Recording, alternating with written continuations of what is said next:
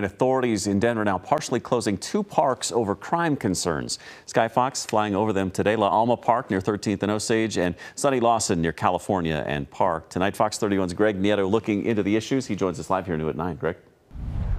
Yeah, Jeremy, the city actually cites the closure of Civic Center Park at one point as a success story with what they're doing now. They closed the park at one point, reopened it to much clearer results.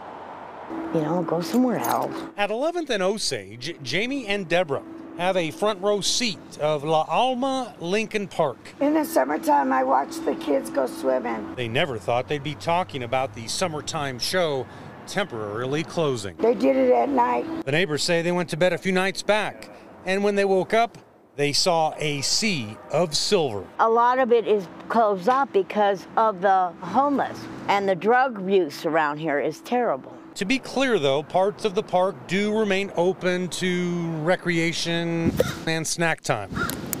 Meantime, across town in 5 Points.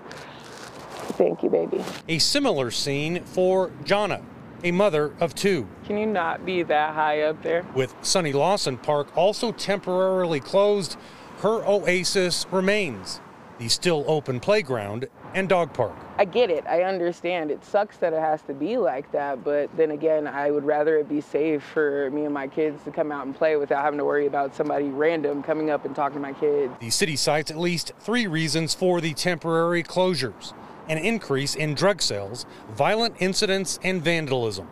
The ball fields at both parks, though, will still be utilized for ball games. Meantime, Jamie and Deborah hope for many more endless days of summer, with a park rebirth on the horizon. Wondering how it's going to be when they do open those gates again.